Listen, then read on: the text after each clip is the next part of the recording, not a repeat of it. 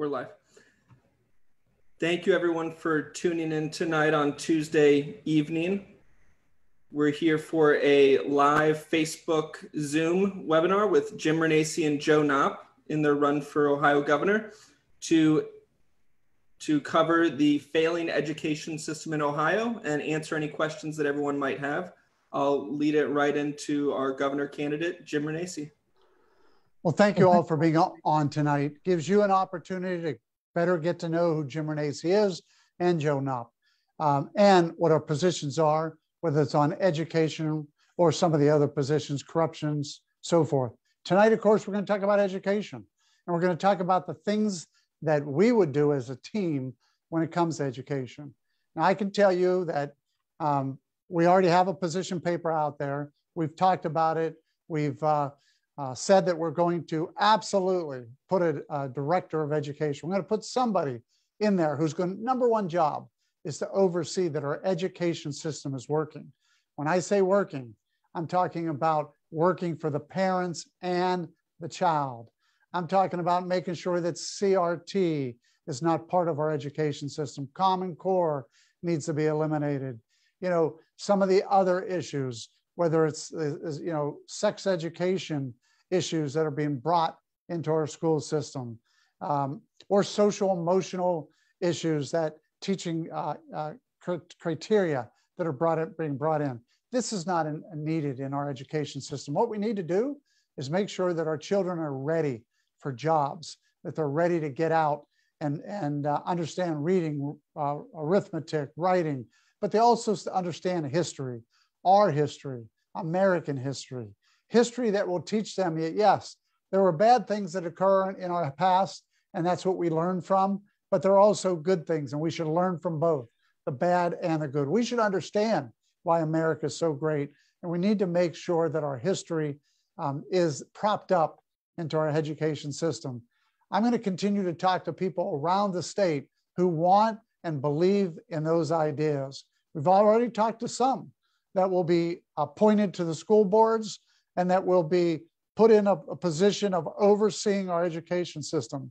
And all of those individuals will have to have that criteria and that background, which is that we want an education system that teaches the basics.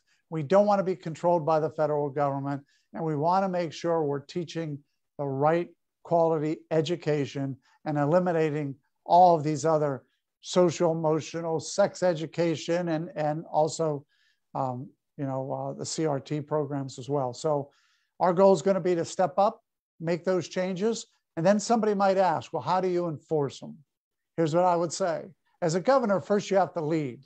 You have to say, no, I am not going to allow or approve these type of education issues in Ohio schools.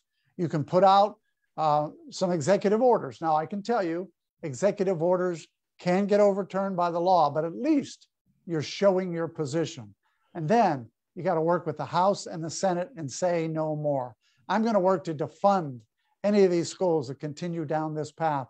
And that's the thing that those are the things that Joe and I are going to be doing to make sure our education system is the best in the country, but also one that prepares our children and grandchildren to be able to graduate and get a job without going to college, or graduate and go to higher education, or how about this one? And we're going to promote this as well. Graduate from high school and go into the military too. Another great opportunity. 3 opportunities. You either come straight out of K through 12 and get a good paying job, but you got to be prepared for it. We want to have that vocational educational training in high school. We also want to train them if they do want to go to school, to higher education. And we also want to train individuals and prepare them if they want a career in the military as well, which is also a great career path as well. So I don't know, Joe, if you want to add some things as well.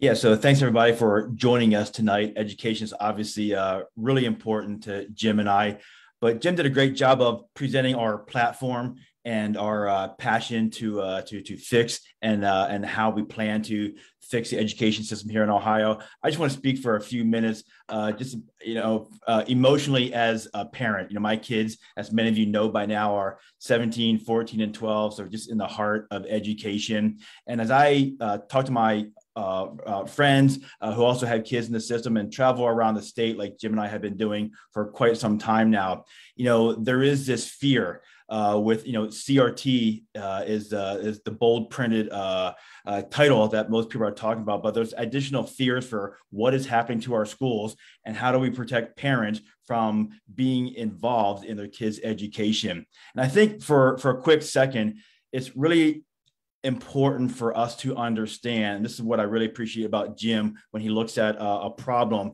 is peel back all of the layers. When we look at CRT and where that began, it was decades ago where the left very strategically pointed out that education and entertainment is the way to get to our kids.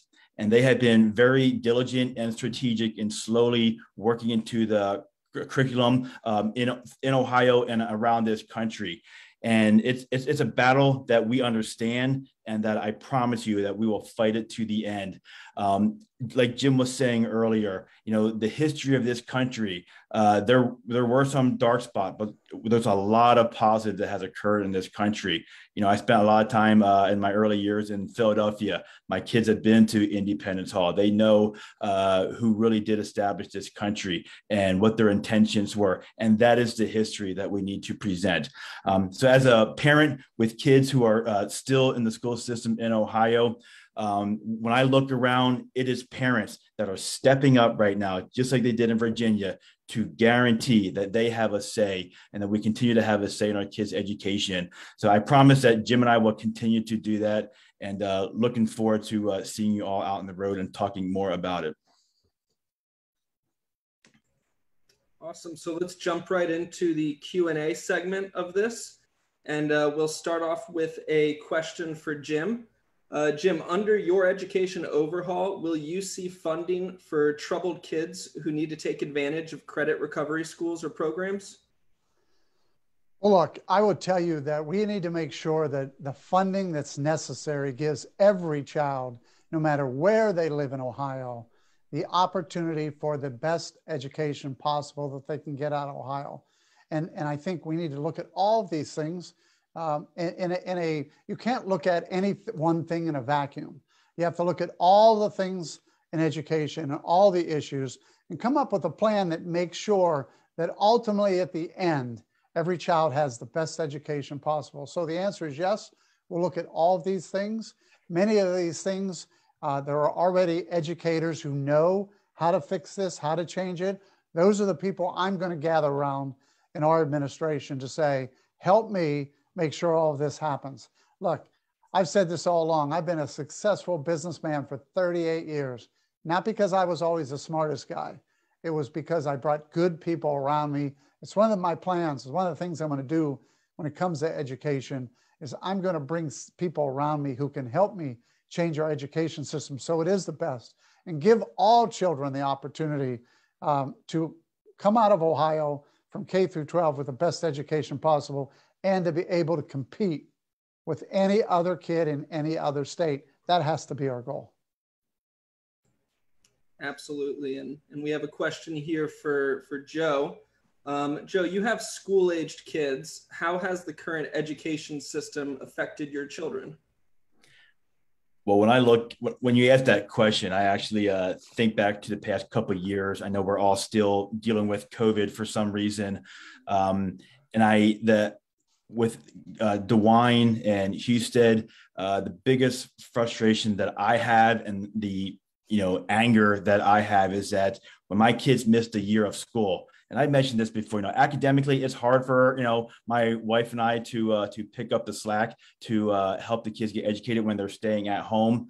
But the social impact that lasts forever in these kids when they miss out being around their friends, when they miss out interacting with their peers, both the good and the bad, that is what has really, really even sparked kind of my passion to be as involved and to join Jim in this race, is because I need to make sure my kids are equipped for their future. And again, academically, it's one thing, but the rest of the aspects, as we look around this country today, and we see the negative results all on the news every single day, that kids who are not equipped to work together well with others. So what has shaped my desire for part of our education plans today is we need to make sure we have the best academic opportunities for our kids, but at the same time, we need to make sure all kids in all areas of our state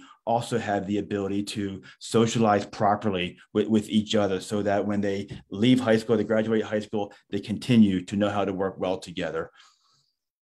Yeah, you know what, I just want to add something really quick, because Joe hit the nail on the head in a few of those areas. The New York Times, for any of the people watching, New York Times wrote an article about 2 weeks ago. And remember, a liberal paper wrote an article of the damage that has occurred to our children with lockdowns, masks, shutdowns, not being able to go to school, having to be forced to wear masks. If you read that article, it's scary what we've done to our children. And in fact, Joe and I have called this is child abuse. We are abusing our children for political reasons instead of letting them have the education they need. And to go along with that real quick, I know it's a passion of ours.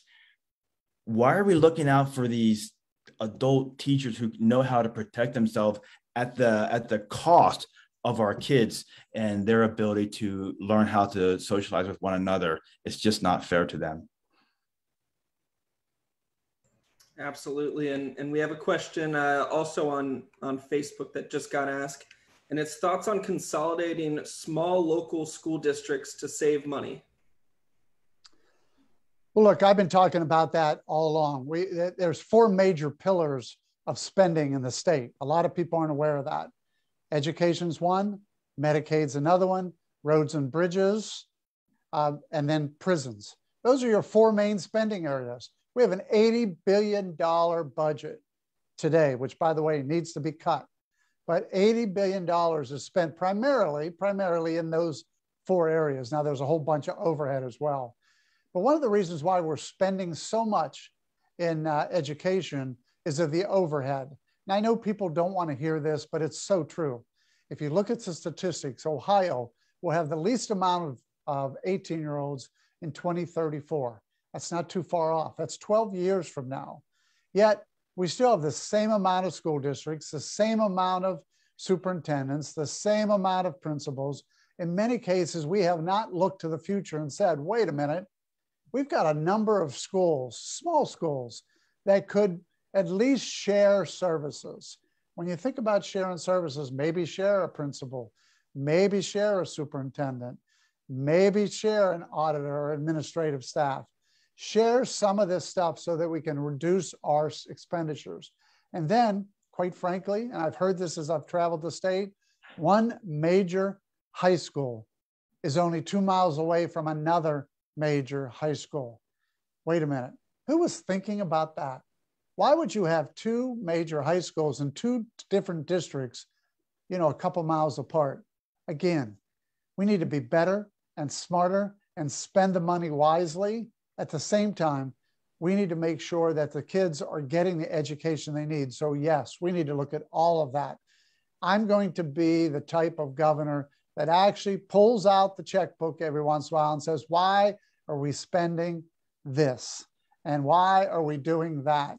And I'm going to be challenging our state house and our state senate and saying, look, guys, we need to get this budget down. We need to compare it to what people are spending in other states.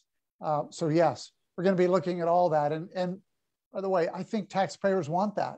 They want people to say, wait a minute, why are we spending this? Why do we still have 600 or 700 school districts when our population of 18-year-olds is going down? Somebody should answer that. I'm going to force that to be answered. And then we're going to look at how we can cut overhead as well. Awesome. And we have a question for both Jim Renacci and Joe Knopp here. And it says, it's from Connor Royce. and he wants to know what specific actions that you both would take in his administration to stop the schools from promoting CRT and, you know, switching bathroom genders and all of those issues. How would you force schools to actually enforce those? Well, look, I said that earlier. Joe's going to be an important member of this team. We're going to be out and about. We're not going to be sitting in the castle in Columbus. We're both going to be out and about talking and communicating, not with donors, which I know the current administration does, but with actual people, voters, parents. This is what's important. And the real thing is we're going to say, look, school district, if you decide to continue to push CRT, then we're going to look at ways of cutting your funding. I'm going to write executive orders to say anybody who pushes CRT and some of the other issues that people are really upset with, I'm going to write an executive order to say we will defund those school districts. Now, I will also tell you that many times executive orders are, can be deemed as unconstitutional. I want to send the message. I'm going to send the message. Leadership is about leading. Leadership is about saying we're not going to do this. The best example is Governor DeSantis. He said the same thing. He put out executive orders saying he was going to be defunding many of the programs, school programs that push CRT and other things. That was overruled by the courts. I get it. But at least he's sending a message. That's what we need to do. Joe and I will be sending messages that we're going to stop the overreach of some of these unfunded requirements from the federal government. And we're going to get our kids back to a point where they get taught reading, writing, arithmetic, and history. Joe, I don't know if you want to add anything. I was going to say, you mentioned DeSantis, but we can also look at Virginia right now. And ultimately, we have to protect our kids also in their environments. So when it comes to, different bathroom issues and stuff, we need to make sure our kids are safe. And when they're not safe, we definitely have to hold these schools accountable and provide the safest environment for our most precious citizens of the state of Ohio. And then again, when it comes to CRT, we will do everything we can from Columbus to make sure it's not infiltrating our schools. But at the same time, and part of my responsibility would definitely be having my ears with the people of Ohio and make sure we understand what is being taught to kids. But at the same time, as we're learning in America today, not just Ohio, we have a much greater responsibility than I think we understood at some points to understand what our kids are being taught. I think the curtain kind of got removed a couple of years ago when we were watching our kids be taught through these computers at home. And we learned that we might have let a little bit of it slide. We have to step up. And we live in a time today where, and my wife she's upstairs listening to us right now, but she will testify that, mothers in this state are more protected than ever before of what their kids are being taught. And I've spent a lot of time with mothers over the past couple of weeks, and I guarantee they're going to hold Jim and I both responsible to make sure their kids are in a safe environment and they're learning appropriately. By the way, I would add one other thing too, because when you talk about transgenders, I can tell you that we need to be able to lead and say biological men should only be able to compete in men's sports, and biological women should only be able to compete in women's sports. It's another part of our education system that is failing us. And we have Governor DeWine saying that we should leave it up to the authorities, the sports authorities. That's garbage. That's garbage. We should be saying right up front, we do not believe in biological men in the high school competing with biological women, and at the same time, biological women competing with biological men. Although that doesn't happen as often, it's still, you should be if you're a biological man, you support you actually are only should be competing in men's sports. If you're a biological woman, the same thing. That should also be the same thing for our colleges as well. Governors have to lead. Governors have to make tough decisions. Governors have to say things that sometimes make people mad, but that's okay because governors have to represent the majority of Ohioans. Absolutely. And we have a question from Ryan Anderson here for Joe. And he was commenting on one of Joe's earlier comments, and he said that you were dead on about the leftists taking over our culture and education.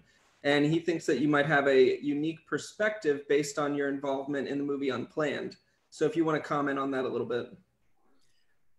Yeah, so thanks for saying that and noting that, with Unplanned and really my passion for doing that story was simply it needed to be told. The country needed to understand what abortion really is. Obviously, Jim and I are extremely pro-life group, but what I have learned with my time in Hollywood is the left owns Hollywood, and very strategically have they gone to the arts to take that over. And somehow I do believe the conservative party kind of let that one slide. But if you think about it, all of us that are watching this Facebook Live right now, we're doing it on a device. A lot of our devices are on phones, can even fit in our pockets. So we have the ability to consume entertainment no matter where we are in the country today. And our kids, depending on what age we allow our kids to use devices, earlier and earlier, it seems like they all have the ability to consume entertainment, and the left knew that would be the case. So they are messaging every single day what their agenda is.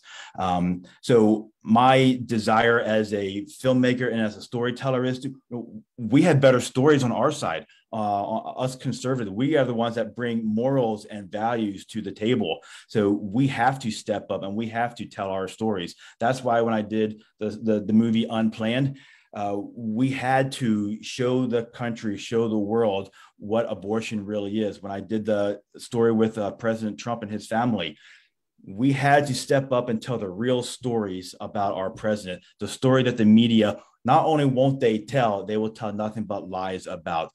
So part of what, I'm looking forward to bringing to the table is, a story can do a great way of getting our message across. And I think we can have some fun with that to make sure Ohioans truly understand where we stand. Hey, Joe, I got to throw this in too, because I was laughing while you were talking. And I was just thinking about somebody who made the comment, I don't know, I think it was yesterday or the day before, that we got a used car salesman and a movie actor running for governor and lieutenant governor. And that is the furthest from the truth. As you talk about it, you actually helped produce the story. You were not the actor. And I have to always chuckle because I had 60 different businesses. One of them was a car dealership, and I never sold any cars either. But it just shows you many times how people are so misinformed when they say, a used car salesman and a movie actor. Joe's a business guy who has actually produced movies as well. So it's a great point, the way you explain that. Well, the other funny thing is, I got to believe most people watching this right now, they drive a car and they watch movies. So that's okay. That's absolutely true. Absolutely. And Zabby Russo has a good question here about an issue I know that's on a lot of our minds. And it's, how will you address the medical discrimination as it relates to education? And would you encourage safe spaces in school that protect medical freedom of kids who don't wear masks or vaccinate? Well, look, I'll start with this, and I know Joe's got a lot of concerns with it as well. I've said all along, if you mask a child for 8 hours, that's child abuse. And it is. Most of these kids see the difference between a Governor Renacci and a Lieutenant Governor Knopp and a Governor DeWine, Lieutenant Governor Houston, is that a Governor Renacci and Lieutenant Governor Knopp are talking to the parents and they're talking to the teachers. So when I talk to the teachers and they tell me these masks, the kids come in and they're dirty, they're filthy, they're wiping their nose in the inside of the mask. The masks are hanging off. Half the time they don't keep them on. And yet we got a governor who's saying, you better keep those masks on for 8 hours. And he's saying the superintendents, and you better make sure these kids keep their masks on. They're not even wearing them properly. It's child abuse. So I can tell you, a Governor Renacci and Lieutenant Governor Knopp will continue to talk to the parents, continue to talk to the teachers, and continue to realize that you can't force these kids. By the way, when I talk to high school teachers, you know what they tell me? Kids come in with the mask, they take the mask off. They don't enforce it. Those kids are sitting at desk and it's a joke. You know why? Because it's not, look, it's just not medical freedom. These kids need to be able to grow, and they need to be able to mature, and they shouldn't be sitting around with masks on their face. So I think the best way of doing that is leading and saying, as I said earlier, you school districts are not going to push this. This is between the parent, the child, and their medical doctor. Now I'm going to throw a real curveball in here. If the parent and their medical doctor believe that that child should wear a mask, let them wear a mask. That's their right. But there's no government official that should make them all wear masks. That's the key here. It's about choice. It's not about mandates. It's the same on the vaccination. If the healthcare professional that they trust believes their child should be vaccinated, let them get vaccinated. But if they don't believe that, and the parent doesn't believe that, no school should be forcing this. No government should be forcing this. We got to protect those freedoms. And I'll just add to that, I protect the parent. I trust the parents to make the right decision with their kids. And especially, no offense to us dads out there, but I know my wife and a lot of her friends, they spend a lot of time talking about these issues, researching these issues, and talking to the pediatricians.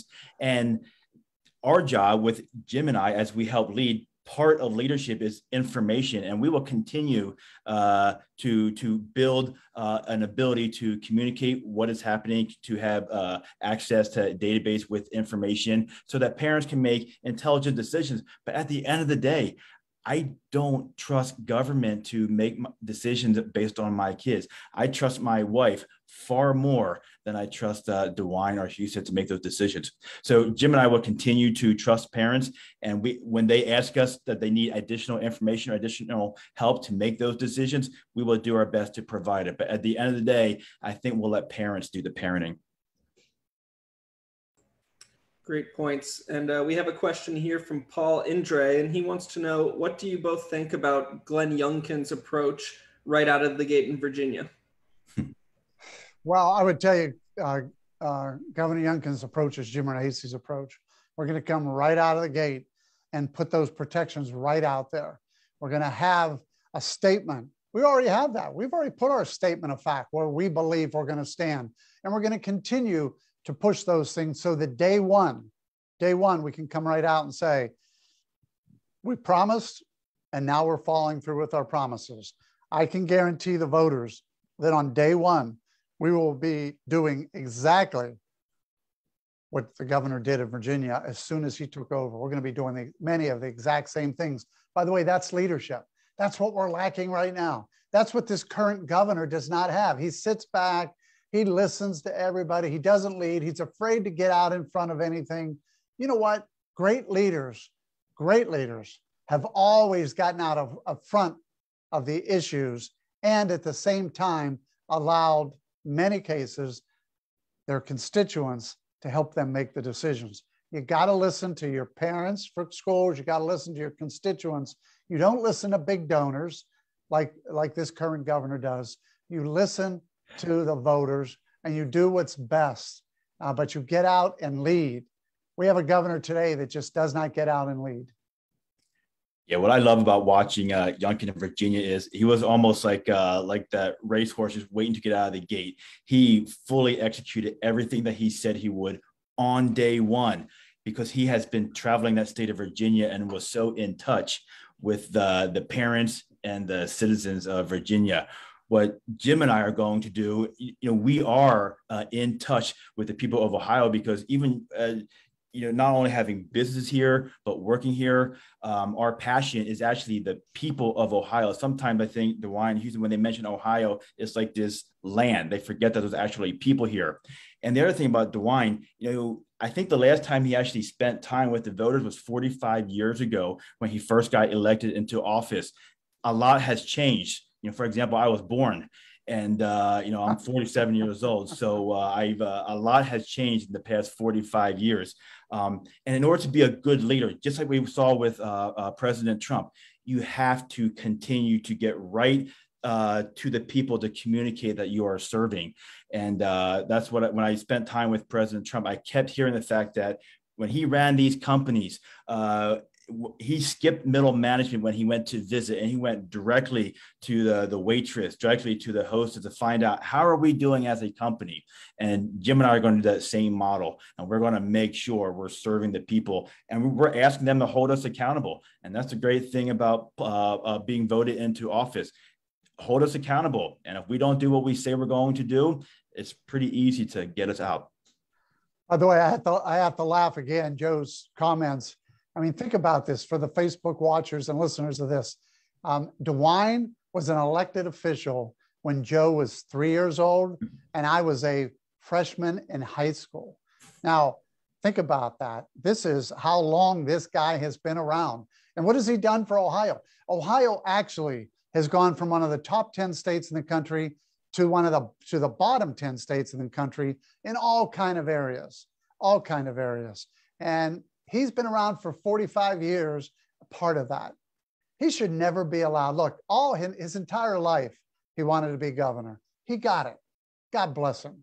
Now it's time for him to go home. Now it's time for him to let people who are really concerned about the people, the parents, the constituents, and the voters. But also, and I got to tell you what I'm more scared about than anything, we got to make sure we get a hold and of what's going on from the federal government side. And we got to be a state that's strong enough to say no more to the federal government. Have you ever heard Mike DeWine say, we are not going to do that with what the federal government's pushing us to do? I promise you, a Renacci and Joe team will be saying that more and more. I want the federal government to be suing us for not complying with them. That's going to be the key. We're going to make our state one of the best states in the country. But in doing that, we got to make sure we challenge the overreach of the federal government. Absolutely. Great points there. And we have a good question here from WT Ever. And they would like to know, how would you define a well-qualified candidate that you would appoint onto the Ohio Board of Education? Well, look, I've said that already. When we get closer and after we're elected, we're going to have a team of people help us. It's kind of like how I picked my lieutenant governor. I brought a team of 10 or 12 people in. Their sole purpose was to help me select a lieutenant governor who was going to meet the qualifications that we needed. We started at 40 people to 20 people to 10 people to 5 people to 2 people. And then Joe was selected. This is what we're going to do. We're going to do this with our director of education. I laugh. One of the, I think it was the Cleveland Plain Dealer said, oh, Jim Renacci is going to appoint somebody to be the director of education. There's not even a position. Well, guess what? Governor DeWine appointed his lieutenant governor to be director of innovation. Lots that's done in the last couple of years. What has the director of innovation done? Governor DeWine can appoint a director of innovation who was never, ever part of this, the cabinet. And yet the fake media has said that, well, Jim Renacci's talking about a position that's not there. Well, guess what? We're also going to eliminate that director of innovation, not only in the voting booth, but also that position. We're going to get back to running the government lean, but also putting people in who are going to oversee the policies and procedures that we want to get done. And that education director will be somebody who has educational background, will understand what it takes to help us maneuver through the swamp, but also at the same time will be standing up for the principles that we believe in. Awesome. And we have a good question here from Jonathan, and he's asking, students who attend Ohio public colleges that return to remote learning, should they be eligible for any sort of refunds? Well, you know what's interesting about that, and I don't know, I'm going to answer it that maybe Joe's heard some things too. I've had a lot of college students, parents call me and say, you know what, I paid for the dining hall, I paid for the room and board, and I'm not getting my refund back. Listen, I hate to say this, but Governor Renacci and Lieutenant Governor Knopp are going to make sure that if you paid for something and then the education system is pushing you back in the home, you should get a refund for that. You should not have to pay for a meal plan when you're not in school because they've pushed you out of school. You should get a credit. If you had a dorm room that you, and in some cases, some colleges say you have to be on campus as a freshman or whatever. And if you're required to do something and then they require you to go back home, the answer is they got to give you a refund. Joe, have you heard any of this? You want to chime in? Yeah, I think the frustration that I hear from parents who have kids at college right now is it's almost some of these universities have gotten out of touch with the amount of money that they get per student.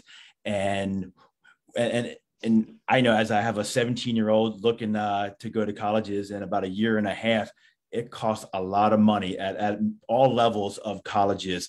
And the idea that these parents are actually not getting what they're even paying for the students. And again, just like I said earlier about K through 12, the academics is a part of it. But as all of us know who have been on college campuses, there's a lot to be said for being with others and having that social experience and being in a classroom and having actual debates with other students, having actual debates with the professors. You can't replicate that on a Zoom call. You just can't do that. So these kids are missing out. And then there's an actual, calculatable financial amount that these kids are paying for when it comes to, whether it's meal plans and stuff like that, that it's really easy to calculate what they're missing, that we need to get back to these kids. It's, we still, kids come out of college with record amounts of debts. A lot of these kids have debts the size of mortgages today, and to not be getting the education that they're paying for, it's a crime.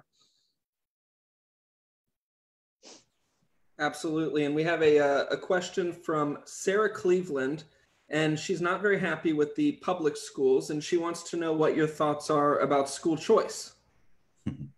Well, I can tell you this is an easy one. I've been saying it for years.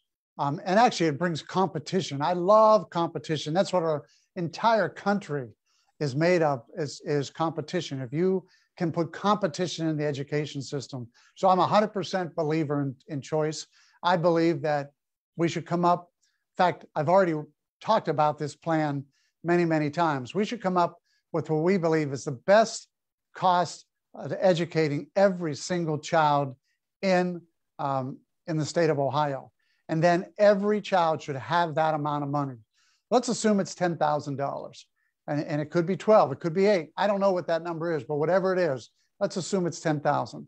That parent should be able to take that 10,000 and go anywhere they want to make sure their child gets the best education. Now, here's another interesting twist that I've been talking about for years. If the parents in a certain school district believe they want to do more for their children, then that school district can come together with that parents, and they can make another decision and say, look, 10,000 isn't as much, we want more. And if they want to vote their own levy, they're making their own decision to make it 12,000. That's their decision. Again, it's their choice. But we have to make sure that the government gives everybody the same opportunity. It's one of the 4 pillars of what the state government's supposed to do: education, K through 12, and university education as well. But we got to make sure that every individual has the same opportunity and can take that money and go to a Catholic school, a charter school, or their public school. They could stay in their public school. Again, it's about giving the parent the choice to take that money. Now, I know there's a bill out there right now called the backpack bill. I do support something like that, where you can take that and move it from place to place to place.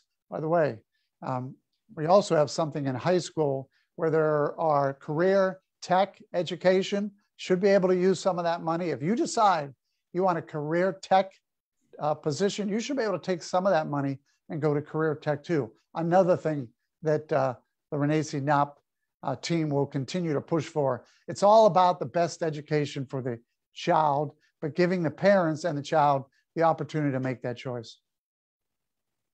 And I'll just add to that.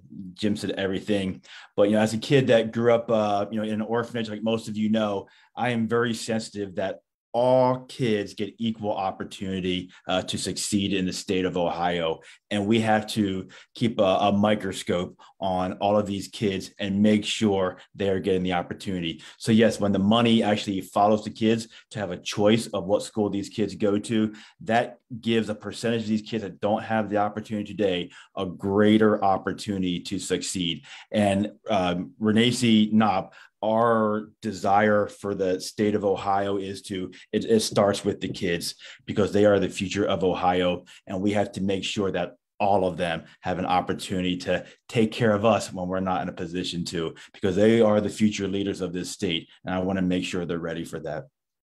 By the way, adding on to that too, think about this.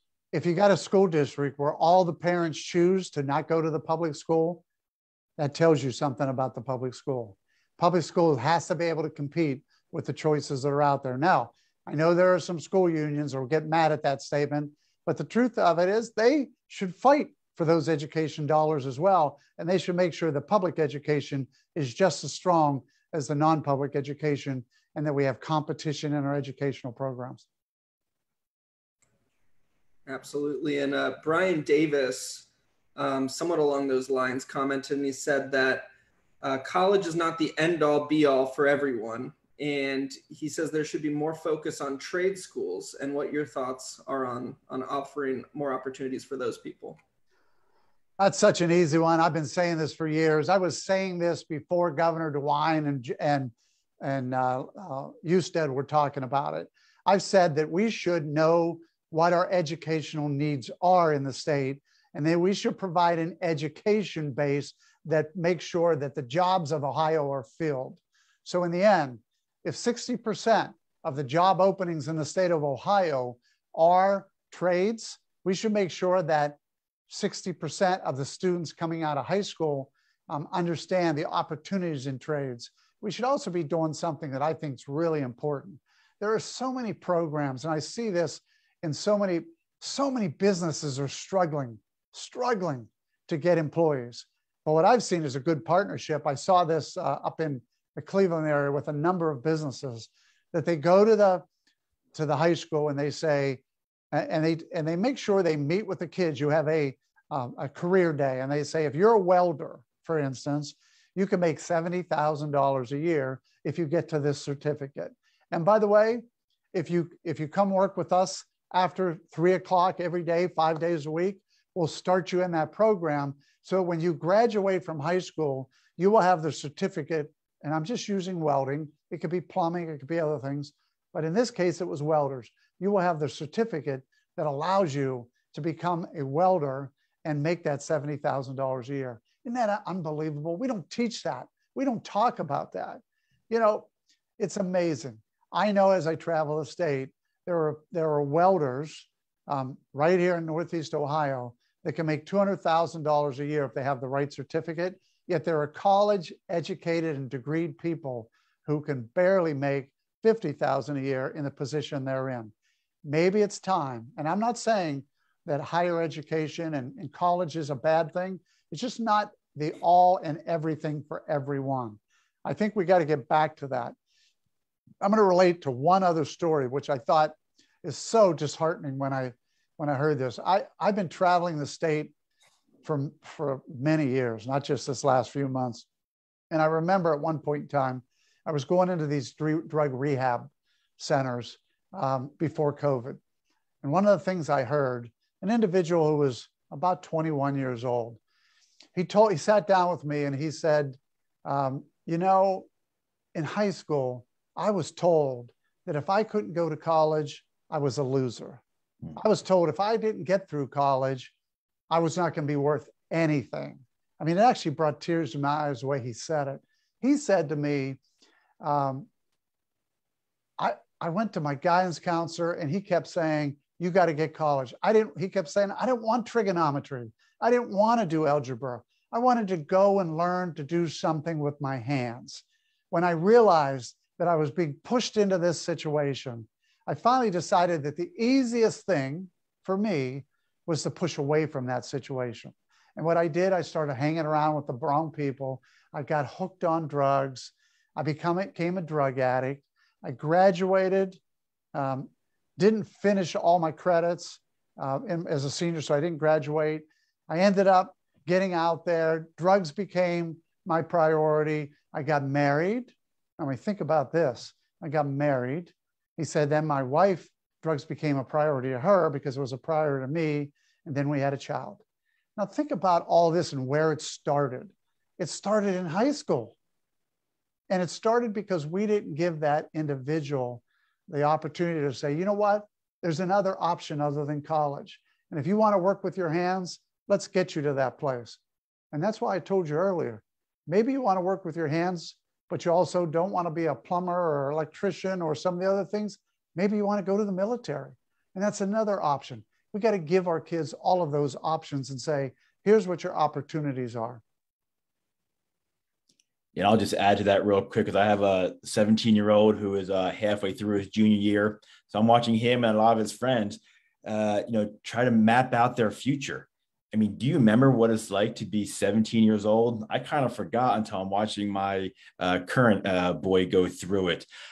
It is hard to know what you want to do for the rest of your life. And I think the pressure that schools have put on, both probably more so even pressure put on parents to make sure their kids go to college.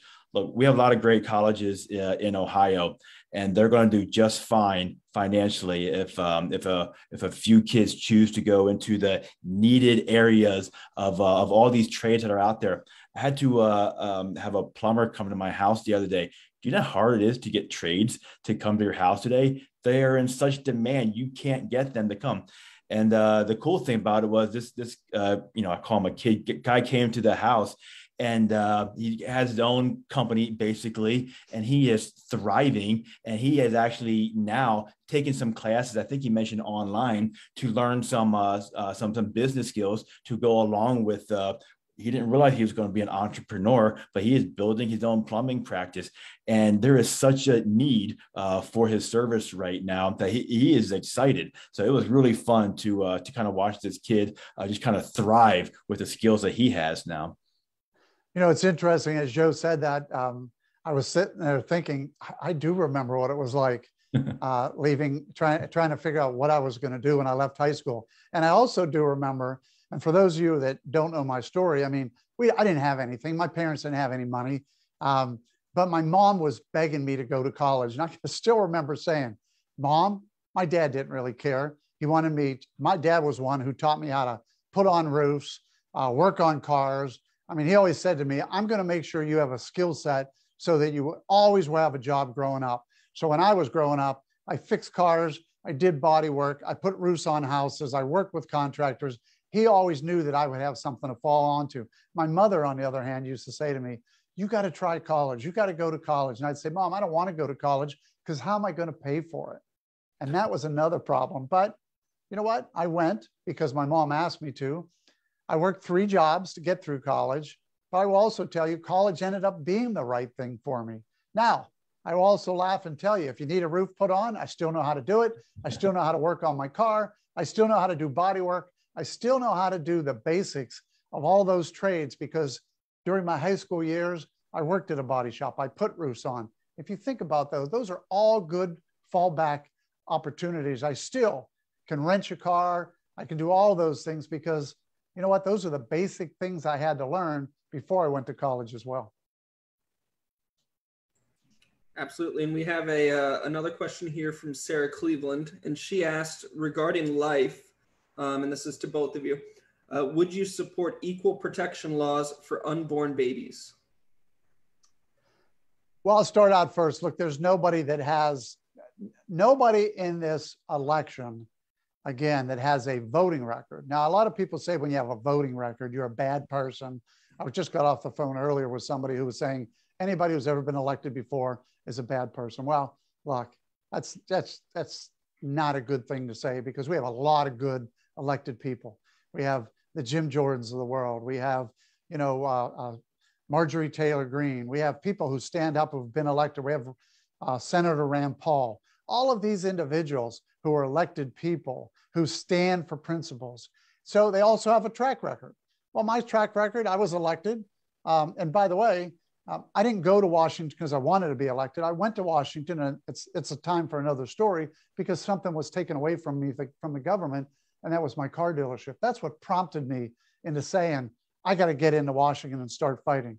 But the good thing about being there is I saw the swamp in action, and I also had a voting record. And I can tell you that I have a 100% record. I believe, based on my Catholic background and my Catholic faith, that life begins at conception and ends at natural death. I will fight for that. That is a basic right. We have to protect the unborn, and I'll do whatever I can as governor to make sure. And by the way, I would never, ever appoint a medical director who is a Democrat, number one, but number two, also pro-abortion. That right there should end DeWine's career forever, forever. He appointed a pro-abortion medical director.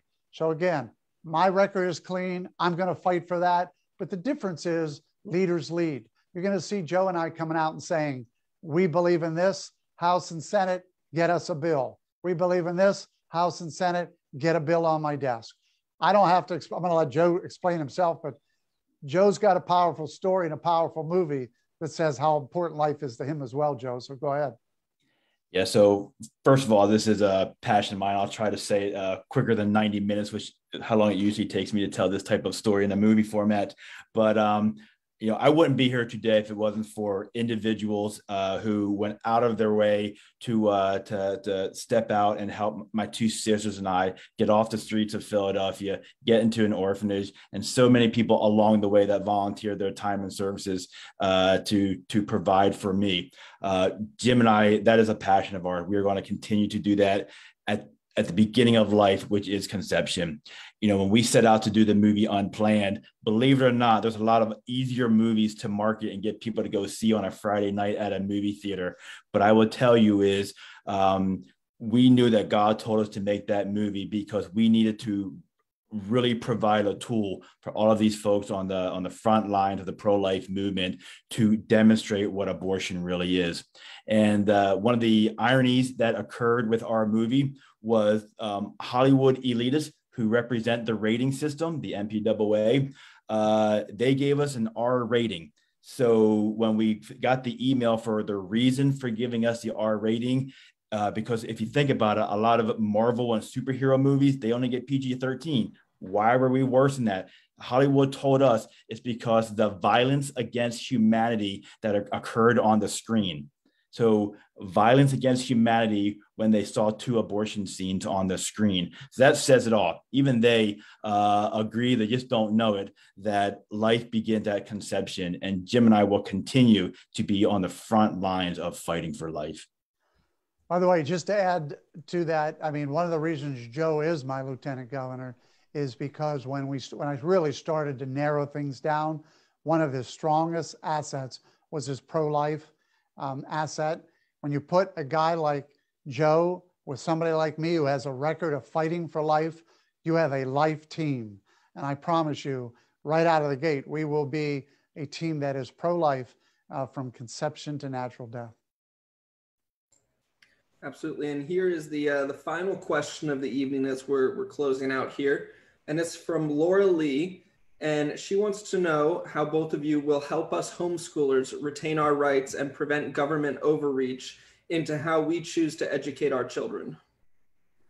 Sure. Well, Laura, thank you for that question too. And I've said all along, homeschooling is an important aspect of education as well. So I'm going to make sure that we have a director who understands the rights and what homeschoolers want and listens and understands and provides for that. Right now, homeschoolers don't get the same don't get the same opportunities, or what I should say, from a director or from the government that they should.